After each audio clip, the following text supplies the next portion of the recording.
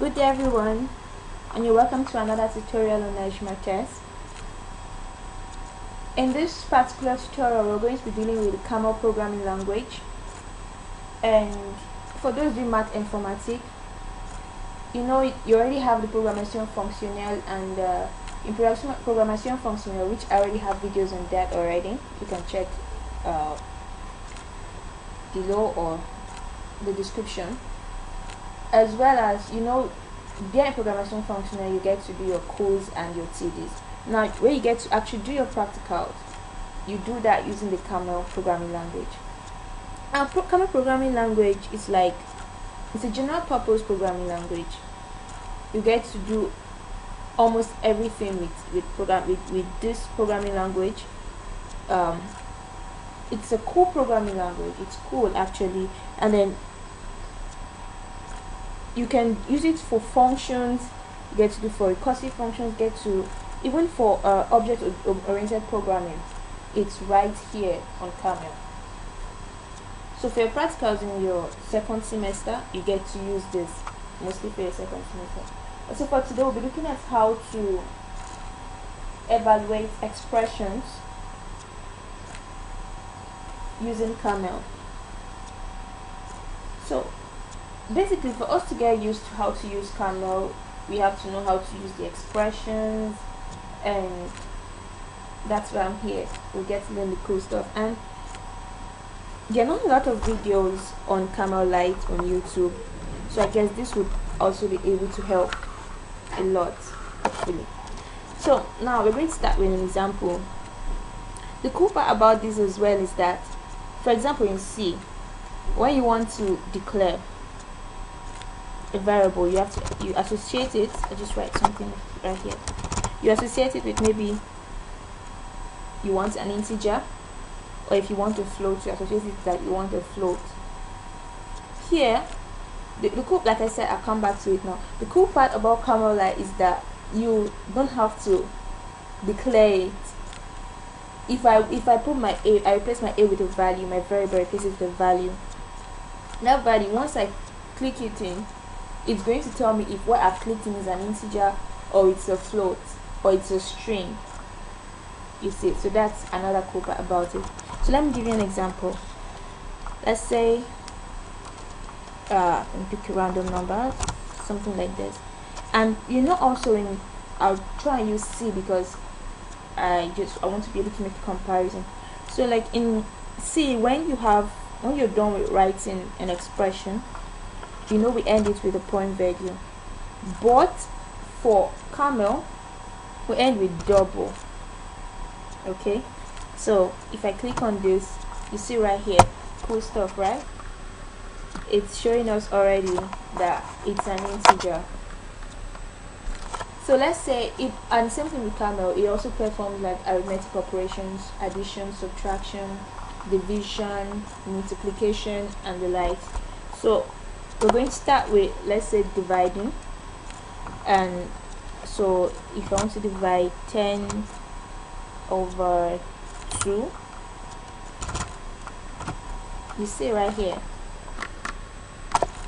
it's going to give us an integer, because we know 10 over 2 is going to give us 5, and it's an integer, so integer is equal to 5. Now let's try to find the remainder from an expression. Or right here we have 10 over 2. Let's use this. Let's say 10 modulo 2. You see right here, because there is no remainder when we divide from 10 over 2. There's no remainder. That's why it's telling us that it is equal to 0. Now let's multiply something. Let's multiply 10 times 2. 10 times 2 right here. Same thing, it's an integer, it's giving us 20. Now let's try something funny right here. We have a 2.5. Let's say we have a 2.5 plus 5. Sorry about that. Yeah, so you see right here, it's telling us, this is where it's showing us where the problem is from. It's telling us that it's right here. Okay, so you're saying that this expression has a type float, but it is used with the type int. What is it trying to say? This is a type float. You can see it's a real number. It's a float, okay? So, and it's associated with type int. It's associated with the type of integer, and so it can't give you an answer. It has to follow a certain syntax, you see. So that's where I introduce something we call the int of float. The int of floats. I just give it a space right here. I just put that int of float. The int of float, what it does actually is that it changes a float into an integer. That's what we call the int of float. It changes a float to an integer. So if I have a 2.0, for example, let's see what it does. It has changed it now to an integer. So that's what we're going to apply here, right here. So just copy this. I have 5 right here plus 5. You see right here.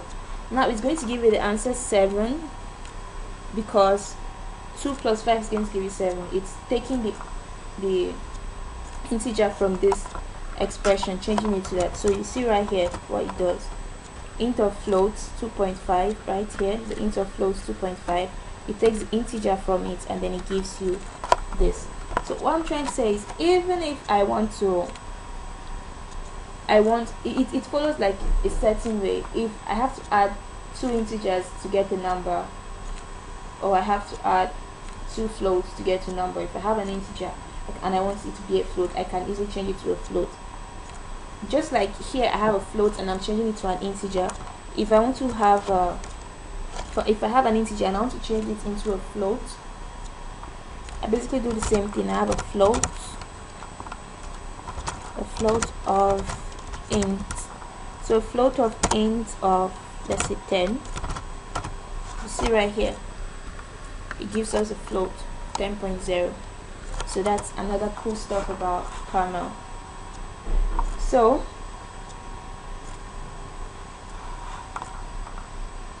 here now we're going to look at, now we just finished looking at the expressions to get integers. Now we're going to look at the expressions to get floats. So to get floats, just like we started at the beginning, we put in like a random number and Caml told us that it was an integer. Same thing, let's put in a random number. Okay, let's say 3.14. You see right here, it's telling us that it's a float. Automatically tells us it's a float, right? So I can also perform arithmetic operations with this. Let's add 2 numbers. Let's see, 3.14 plus, I was making this mistake, let's say 5.9. Whoa. So you see what happened right here. This expression has type float but is used with type int. So why it's giving that expression is, this is a type float, this is a type float, but our arithmetic progression, so sorry about that. Our arithmetic operation right here, the plus, the addition sign, is associated with the type int. So when we want to associate, if we want to add 2 numbers, alright, I'll just do something quickly here. Let's say I have 3 plus 5. It's going to give me an integer, which is going to be 8, right? Now, just what I'm going to do right here. So I put, you see right here, I changed, before there was no dots right here, but here you see that there is now a dot. When I do this, it means I'm associating these 2 with float. So this, now you see the error right here. This expression has type int but is used with type float. So that's what we are going, that's why it couldn't work the other time. So we'll bring back our former expression. So we had 0.14 and then we had 0.9, right? Okay, so this is going to work now if we put the dot right here to actually see that we're having two floats. We're trying to add two floats together. So if I click this, you see right here it's telling me that it's a type float, check, and it's a float, and this is the value when you add the two of them together. So let's say I want to divide two numbers. I say 10. First, I'm going to try using it with an integer, and then you see the difference. So I say 10 divided by 6, for example. It's giving us 1. It's just giving us the entier, the integer from that. Now, this, you see the same thing we did right here, right? So we are going to change this to a type float. But what was going to happen right here? This expression has type int, but is used with type float. So we're having integer here and another integer here, and we're associating with the type float right here in the division sign. So we have to correct that. So we have to do this. Sorry about that. Okay. No, I'm not too familiar with my keyboard. I know it's just kind of different from what I'm used to. So we have this and this. So now you see, right, it gives you a complete answer in float. So that's how we basically work in integers and float in Caml.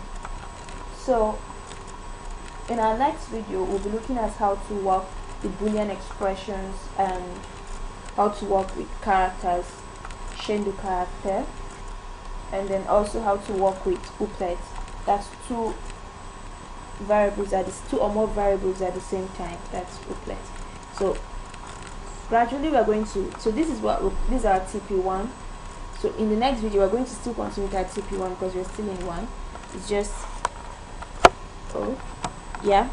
So I'll see you in the next video, and thank you for watching. But don't forget to subscribe below, and if you want, like I said, if you want to get the codes and the CDs for programmation functionelle, you can also check on my channel, or I'm going to put in the description below as time goes on. So thank you for watching, and see you in the next video.